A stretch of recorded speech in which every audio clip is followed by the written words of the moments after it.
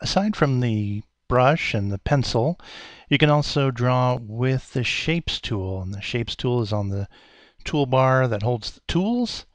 And it may look like this line, but at other times, if you hold on to it, it could look like a rectangle, or it could look like an ellipse, because those are the three options that you have. If you can't find this toolbar on your interface, just go over to Windows and go to Toolbars and make sure that the Tools toolbar has been selected. So here we go, find Toolbars and then Tools, and then you'll see it appear there. So take a look at the Tool Properties panel. It will always show us what the current tool is. If I want to change it, I can tap here for the line tool. I can tap here for the rectangle. And basically, you've got to make sure that you have some thickness to your pencil, whatever thickness you desire, and you can change that with this slider too. You can choose a color from your color palette, and then if I have a rectangle, all I need to do is just drag the box, and then I have a rectangle. If you want to make a perfect square, you can check off this box that says Draw Square, and then automatically anything that you draw with that rectangle tool will come out perfectly square. If you don't have this checked off, you can also press the Shift key, and the Shift key, when you drag across the screen with your rectangle tool, will also give you a perfect square. The Line tool lets you draw straight lines, and if you press the Shift key, your straight lines will be limited either to perfectly up and down vertical line, or a horizontal line, or a diagonal line. So if you want to draw, quick horizontal lines, just press the Shift key and draw across. Quick vertical lines, press the Shift key and draw down. Quick 45-degree angle lines, just hold down the Shift key and draw. Otherwise, you can draw them at any angle that you want to. And once again, you can go to your color palette, just like any of the other tools, and pick out different colors to use with your line tool. And going back to the tool properties, you also, like the other tools, have the option of drawing behind.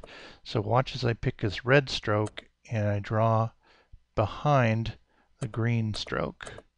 So that draw behind command can be used on a variety of tools. There's also an ellipse tool, and you can find that either under here by holding on there and dragging to ellipse, or you can go over to the tool properties, where once again you have a choice between line, rectangle, and ellipse. So the ellipse works the same way. You just drag and you get an ellipse. In this case, I had the check mark under draw circle. So let me uncheck that, and then I'll get a more free-form ellipse that I can draw in any stretch position that I want to. But if I want it perfectly circular, I check off that box. Or if that box is unchecked, then I can take this and press Shift, and Shift will make sure that my ellipse is also a perfect circle. You can, again, choose any color that you want to. And you can also choose under the tool properties to draw behind, and you will see that this green circle goes behind those pink circles. You can also draw your shapes to be automatically filled in with whatever color you have selected for your paint bucket fill, because recall, these three can be different colors if you want to. It's the brush color, the pencil color, which is also the color used for the strokes of the shapes, and then there's the fill. If I want to change this stroke color, I'll just pick that. If I want to change the fill color, let me pick blue. All right, so I'm going to go back to the Tools property, and originally I'm just going to draw an ellipse with my new pink color. But if I want it to automatically fill, I choose this autofill selection, and now I draw, and it will automatically fill with that paint bucket fill color that I chose.